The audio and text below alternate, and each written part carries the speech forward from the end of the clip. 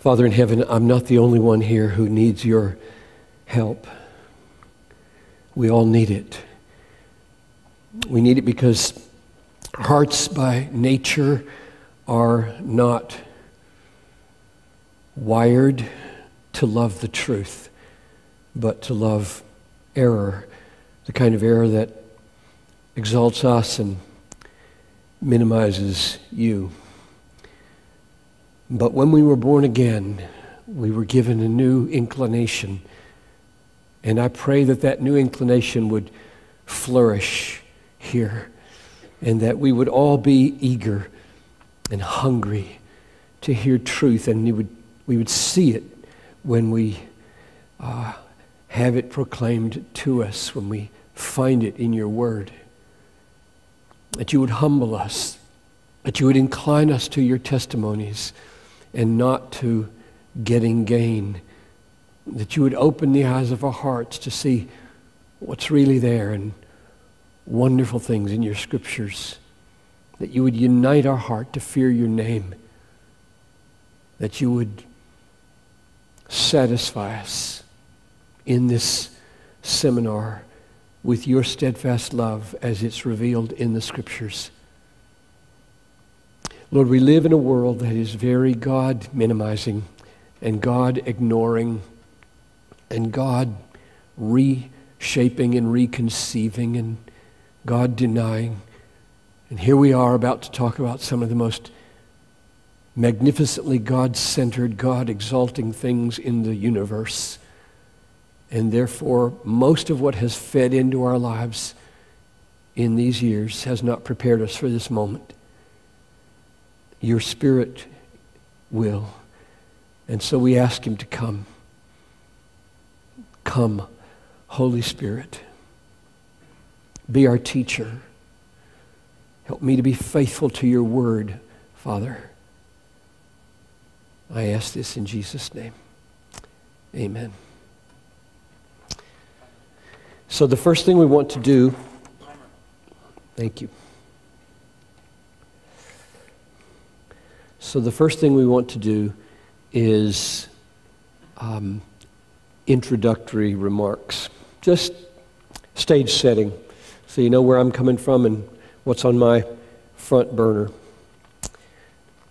1985, I went back and confirmed it on the internet.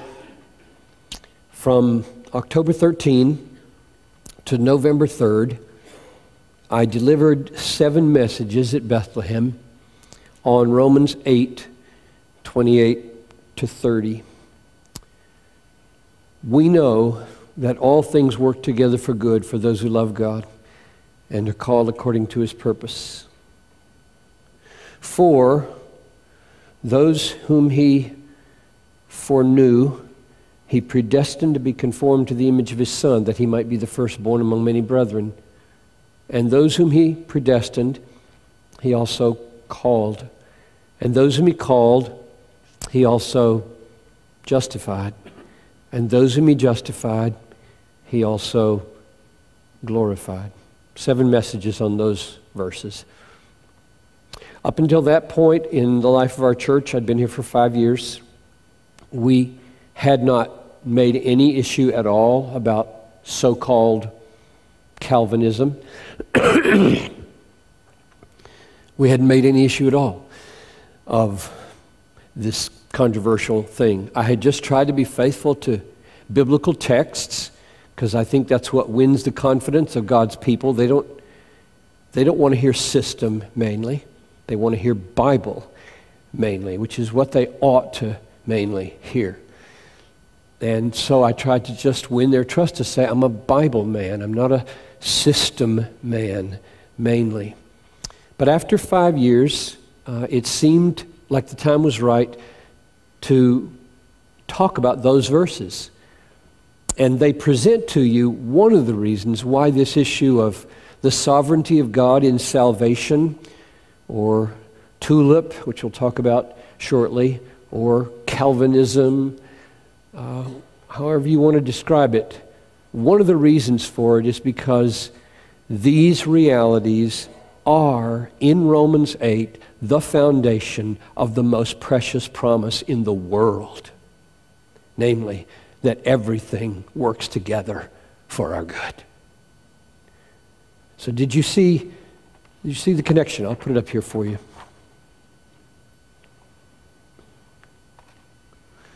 We know that for those who love God, all things work together for good, for those who are called according to His purpose. So most people find that to be one of the most precious promises in the Bible. All things work together for good for those who are called according to His purpose. But not many people contemplate this word right here. The foundation for that promise is for those whom He foreknew, He predestined, and those whom He predestined, He called, and those whom He called, He justified, and those whom He justified, He glorified. Those are links in a chain which, if any of them breaks, that promise is over. And to see that is practically very, very important for me.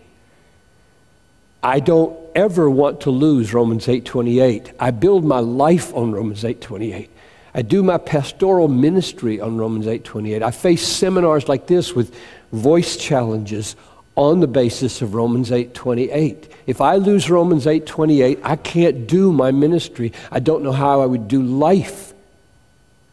So how the Bible supports Romans 8:28, holds it up, makes a big difference to me. And the way it holds it up is through foreknowledge, predestination, calling, justification, glorification, and they all hang together. So that's the first thing, by way of introductory remark. I wanted to say that historically I introduced these things to the church after about 5 years of being here, and I introduced them where I want them always to be, as a precious, powerful support for the most practical realities in the world. These things aren't for fighting about, to me. They aren't for winning arguments about. They aren't to puff yourself up or distinguish yourself from anybody. They're to live by. They're to survive with.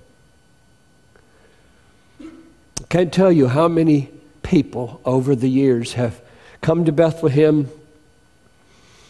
They'll be here about 5 months. Their 21-year-old son gets lumps in his neck. You go to visit him in the hospital after the test the next day. They give him about 5 months to live, and he dies. And they say, while you're standing around the hospital in his last hours, had I not heard the word concerning the absolute sovereignty of God over my life, I would have gone insane in losing my son. Not everybody responds that way, I know that. But I have heard it enough from the depths of people's being, and I live it enough to know that's reality. That's the way it's supposed to work. These doctrines are not mainly there just to entertain our intellects. They're there to provide rock under our feet when everything around our soul gives way, which it will sooner or later in your life. So that's the first one. The second one, these are just introductory thoughts to set the stage. I want to read a few quotes from A.W. Tozer. Tozer was a pastor in the middle of the last century who wrote quite a few books, and almost all of them about God. And he had a very huge passion to reorient the American church on a bigger God. He lived He lived at the same time that J.B. Phillips was living, and if you're my age or roundabout, you can remember what J.B. Phillips contributed to the church in the 60s. He contributed a paraphrase of the New Testament, and he contributed a little book called Your God is what? Too small. Your God is too small. So you had J.B. Phillips, and you had A.W. Tozer, and there have always been others, helping the church wake up to the American minimization of God. We Americans are so amazingly self-sufficient and self-determining and self-almost everything that for Americans to hold a high view of the greatness of God is more difficult than some.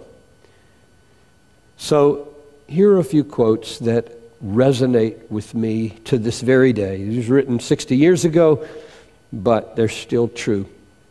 He said, "It is my opinion that the Christian conception of God, current in the middle years of the 20th century, is so decadent as to be utterly beneath the dignity of the Most High God, and actually to constitute for professed believers something amounting to a moral calamity. All the problems of heaven and earth, though they were to confront us together at once, would be nothing compared with the overwhelming problem of God. That is, that He is, what He is like, and what we as moral beings must do about Him. The man who comes to a right belief about God is relieved of 10,000 temporal problems." That's an amazing statement. One of my philosophies of ministry, if you want to call it that, of preaching, is that even though I don't know in this room here how many, say, 2,000 or 3,000 problems you're facing right now, corporately and collectively, and summing up all the problems. I don't know what they are, so how am I supposed to address them? How am I supposed to say anything that's helpful to you on Sunday morning or in this seminar? Being a pastor and looking out on several thousand folks week after week and thinking you're going to be relevant by addressing each problem specifically, you're not. People are going to bring to the church and to this room issues I've never even dreamed that you're facing. Does that mean I cannot say anything that God would be pleased to use for that very thing that I've never heard of? And the answer for me is, if I keep God Himself central and lift Him up week after week and do everything I can to make Him look and feel magnificent, that very issue will solve 100 problems in your life that you do not even know is the solution to the problems. We're made for God. We're made to see Him and know Him and tremble in His presence and be awed by Him. And if we are seeing Him as He is and responding as we ought, there are 100 things that get worked out in our brains, in our hearts, in our circumstances that would not have gotten worked out had we been presented with a lesser God. So when he said that, I think he's right. The man who comes to a right belief about God is relieved of 10,000 temporal problems, for he sees at once that these have to do with matters which at the most can concern him for very long. But even if the multiple burdens of time may be lifted from him, the one mighty single burden of eternity begins to press down upon him with a weight more crushing than all the woes of the world piled one upon another. In other words, if we could solve that issue, understand that issue, get that settled, who is God? What's happening to me in eternity? How do I relate to Him? Continuing down the page a little bit. Let us beware lest we in our pride accept the erroneous notion that idolatry consists only in kneeling before visible objects of adoration, and the civilized peoples are therefore free from it. The essence of idolatry is the entertainment of thoughts about God that are unworthy of Him. I think that's a very penetrating and indicting definition of idolatry. It begins in the mind and may be present where no overt act of worship has taken place. Wrong ideas about God are not only the fountain from which the polluted waters of idolatry flow, they are themselves idolatrous.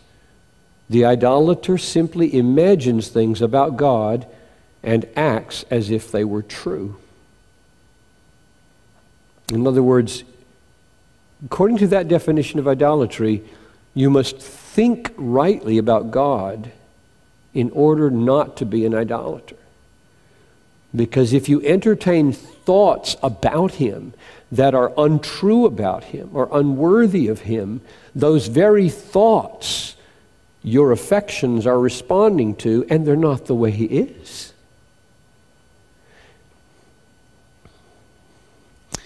One more section. The first step down for any church is taken when it surrenders its high opinion of God. Before the Christian church goes into eclipse anywhere, there must first be a corrupting of her simple basic theology. She simply gets a wrong answer to the question, what is God like? And goes on from there. Though she may continue to cling to a sound, nominal creed, her practical working creed has become false. The masses of her adherents come to believe that God is different from what He actually is, and that is heresy of the most insidious and deadly kind. The heaviest obligation lying upon the Christian church today is to purify and elevate her concept of God until it is once more worthy of Him. Amen.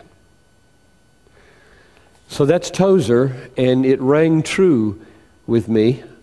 I think that's exactly right. That we live in a day where the churches in America, by and large, as David Wells has said so powerfully in his book, No Place for Truth and God in the Wasteland, in which the glory of God weighs lightly upon the church. God is not felt in your typical church as a weighty reality. People want to be cheery. They want to be light-hearted, not weighty. And so, in order to feel friendly, we calculate everything in an entertainment mode so that people feel chipper.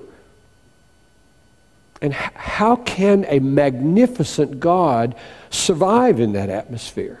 How can a right view of God and right affections for God? When I read this book, I get a different flavor. This book is an amazingly serious book. There's weightiness everywhere you turn in this book. And so it seems if we're to be biblical, which we are, then our churches should have about them a flavor, not of moroseness, but of serious joy, weighty joy. So that's number 2 in my introductory reflections, the Tozer missing piece of the great big God in our culture and in our churches and our psyche. Third, let me put on the overhead a few texts that I have been moved by recently. Just to give you a flavor, I think catching the flavor of this seminar is very important. Texts that have moved me in recent months. I just sent off to the publisher the sermon series that I did last year called Spectacular Sins and Their Global Purpose in the Glory of Jesus Christ, which is an extremely offensive title because it implies that sins have purpose in the glory of Christ. I mean, it doesn't imply it, it says it. And you'll see that sermon series grew out of this burden, and these burdens are now extensions of things I've been seeing all along. You know, as you grow older, you read the same Bible over and over again, right? But what we see that we hadn't seen before. Isn't it wonderful how you can just see so many things you've read 100 times and affectionately they grip you new, but even insights are new. Blessed be the God and Father of our Lord Jesus Christ, who has blessed us in Christ with every spiritual blessing in the heavenly places, even as He chose us in Him before the foundation of the world, that we should be holy and blameless before Him. In love, He predestined us for adoption as sons through Jesus Christ, according to the purpose of His will, to the praise of His glorious grace, or literally, to the praise of the glory of His grace, which He has blessed us, with which He has blessed us in the Beloved.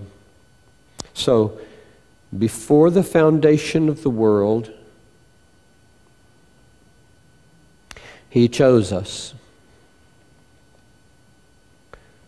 He chose us in Christ. And He chose us for a purpose, that we should be holy and blameless before Him. He predestined us, that is, He assigned to those whom He chose a destiny. And the destiny was adoption as sons through Jesus Christ. And we know that this adoption through Jesus Christ was through His cross. It was through grace. All of this happening before the foundation of the world. According to the purpose of His will. How did He make these choices? He chose them not according to any constraint outside Himself, but He knew what He had planned to do, and He planned to do it and did it. And it was all aiming, this is the aim right here, to the praise of the glory of His grace. That's one of the most sweeping and one of the most determinative texts in the Bible for helping me understand why I exist, why the ministry exists, why the church exists, why the universe exists, why you exist. The ultimate reason you exist is unto the praise of the glory of His grace. And if you just linger over that, I mean, that's worth days of meditation. What does it mean to exist, that the universe exists? That the church exists, that history exists, that you exist in order to praise the glory of the grace of God. Well, one of the implications that hit me more recently, last year, was that grace is a response to sin. Grace is when you don't deserve something and you get it anyway. Which means that the purpose of the universe, framed from before the foundation of the world, took sin into account. So before there was anybody around to sin, God was planning with sin in mind.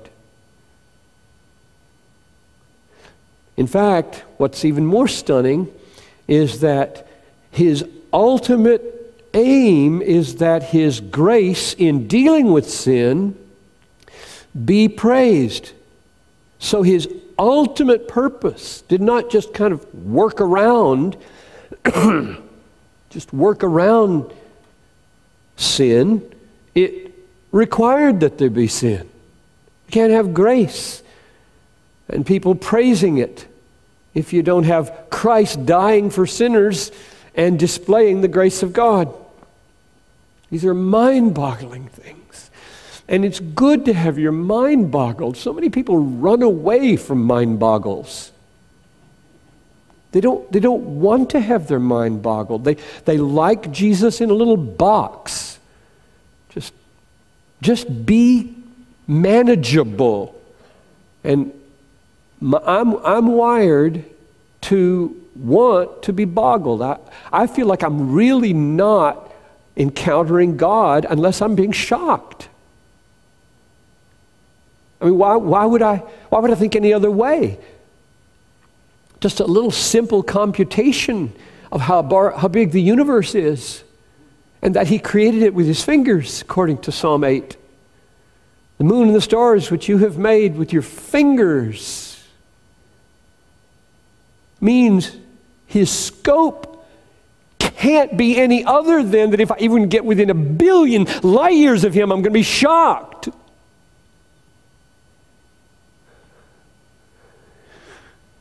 So I'm not eager to make anything unshocking. I'm in the business of looking to be shocked, because I feel like if He's just provincial, if He's just fitting in, if He's just like your old man, then let's do something. Let's eat, drink, and be merry, for tomorrow we die. We got better things to do than mess around with a little teeny God. Why would we even want to think of it? 2 Timothy 1:9, He saved us and called us to a holy calling, not because of works, but because of His own purpose and grace, which He gave us in Christ Jesus before the ages began. So He saved us, called us, not by works, praise God, but, and He doesn't contrast it with faith here, He contrasts it with His own purpose and with grace. So not works, but grace. And then He says, He gave us this grace before the ages began. I'm just pointing it out that in the last year and a half, I've just been blown away by these statements in the Bible. That my grace, that amazing grace, how sweet the sound, that saved a wretch like me, has gone up in amazingness by being told, and you got it. He gave it to you billions of years ago before there was a universe. That's where you got your grace. One more. All who dwell on the earth, Revelation 13:8, all who dwell on the earth will worship the beast. Everyone whose name has not been written before the foundation of the world in the book of life of the Lamb who was slain. Now, there are two amazing things there, more than two. One is that there's a book, and the book existed before the foundation of the world, and the book has a name. It's the book of the life of the Lamb who was slain. That's the name of the book. So before the universe was, there was a book. And the book had a name, and the book's name was, this is the book of life. What do you mean life? The life of the Lamb who was slain. Slain. History doesn't exist yet. I know, this book will require a history. There will be a history to make sense out of this book, but the book is here, now, in eternity, and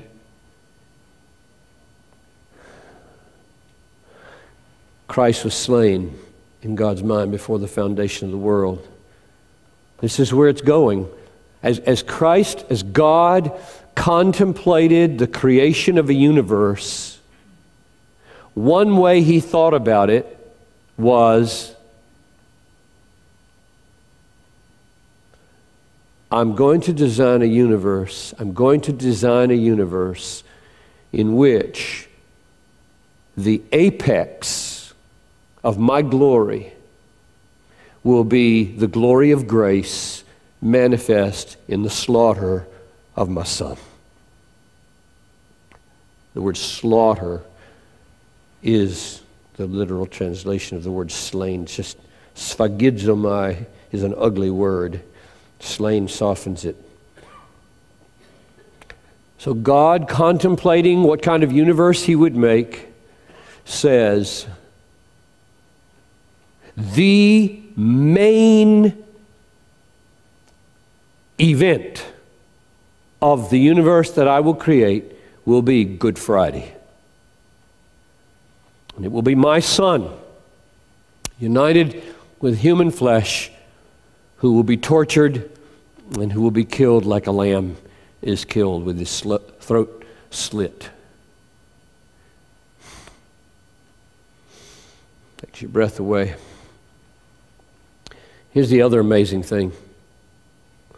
All who dwell on the earth will worship the beast, except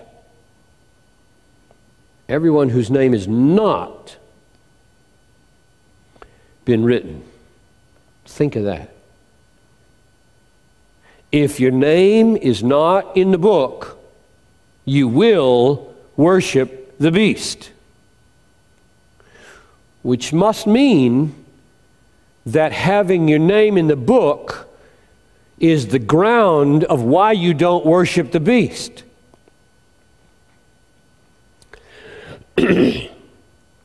He's making, whether the name is in the book or not, the criterion of who worships the beast or doesn't worship the beast. It's not the other way around.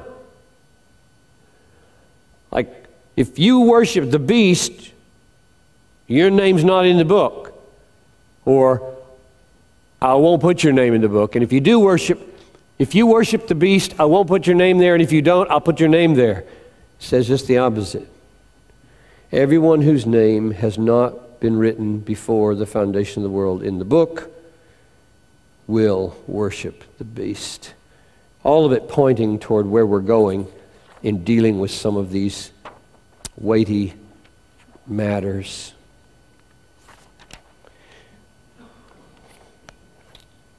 One last introductory thought. We're still on introduction. I didn't always believe what I do today about what the Bible teaches concerning the sovereignty of God in our salvation. My home growing up was an evangelistic home in which my dad loved the sovereignty of God and loved the glory of God and manifestly prayed it and manifestly lived it. He didn't articulate it much to me. We didn't talk much theology growing up. My father was not a theologian in the sense of being an analytical thinker who faces problems and then solves them. He was a proclaimer of biblical gospel. He was an evangelist. It's the way he was put together, and that was his calling. And I'm very different from my dad in that regard, in that I see problems everywhere. I'm just wired to see problems, and I devote most of my life to trying to solve them or cope with them. because I can't not see them. And I've worked, in fact, relatively hard in the last 30 years to cultivate that skill. Because I think John Dewey was right when he said nobody begins to think until they see a problem. When you see a problem, your mind comes into gear and you start working on it. But if you don't see any problems, your mind generally stays in neutral and you don't apply your mind to make sense out of anything. It's when you bump into apparent contradictions or puzzling things in nature or puzzling things in people or puzzling things in the Bible that your mind starts to ask questions and put things together and formulate hypotheses and rule out options, and thinking happens. And I happen to think that's a really good thing for some people to do. Not everybody should devote their energies to that. But I have, and so I grew up in that kind of a home. I'm deeply thankful for it. I absorbed a high view of the sovereignty of God, a high view of the glory of God, but I wasn't a Calvinist, not by a long shot. And at Wheaton College, I did not have my Arminianism challenged. I'm not sure whether that was intentional on the part of teachers or not. I can remember reading one book in particular about John 15, which I thought was very compelling about the fact that you could lose your salvation. But in 1968, I moved from Wheaton to Pasadena, California, and was on the brink of having my world profoundly rocked. Didn't know what I was about to get in for, and it was not John Calvin who did it, not by a long shot. It was a conspiracy of other people.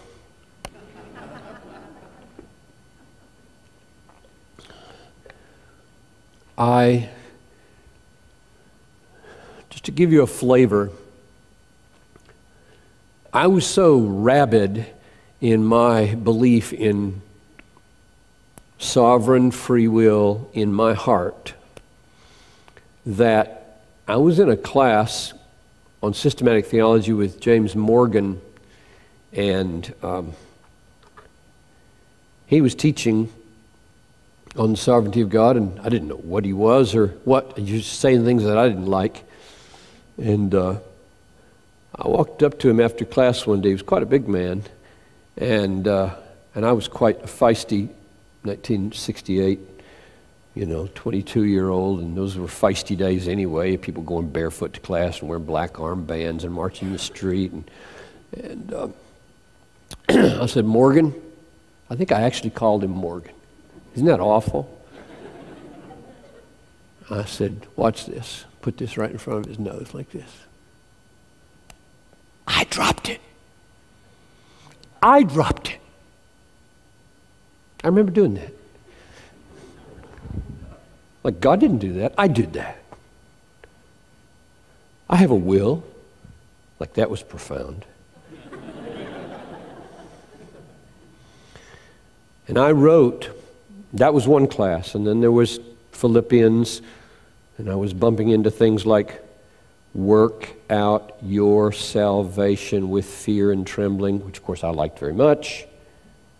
Next verse, for it is God who is at work in you to will and to do for his good pleasure. I didn't know what to do with that. And so those two, and then there was Jonathan Edwards. They were all coming together, and I remember writing in a blue book, final exam for that course by Jim Morgan, Romans 9 is like a tiger prowling around seeking to devour free willers like me. So Romans 9 played its part, and just to comfort some of you, well, it isn't really comfort. I hope it's sustaining grace. I would go home. I was in an emotional basket case anyway because I was madly in love with Noelle, and she was thousands of miles away. And we were going to get married in December, and I went to school without her in September, 3,000 miles away. And so I'm just looking forward to marriage. And here my whole world is being turned upside down, and I'm about to get married. And oh my goodness, this is just a mess. And I remember going back to my apartment, single guy, back to my apartment, and sitting down after class and putting my face in my hands and weeping. Which is, I mean, those memories incline me to be patient with those of you who have come to this and are willing to expose yourself to texts that we'll look at for the next 6 or 7 or 8 or 9 or 10 hours, and yet find it so difficult to fit it into the way you have seen the world. Tears are a regular accompaniment when worldviews collapse. It's not an easy thing to have your structure of reality profoundly altered, or some foundation pillars underneath shaken. It feels like your emotional equilibrium won't know how to cope anymore, because you've learned how to cope with this vision of the world and this vision of God, and now these pillars are starting to crumble, and you're looking around for alternative pillars, and they haven't been put in place yet, and so emotionally it can be unbelievably disorienting and distressing and sad and tearful. So that's the way it was. So those are my preliminary introductory remarks.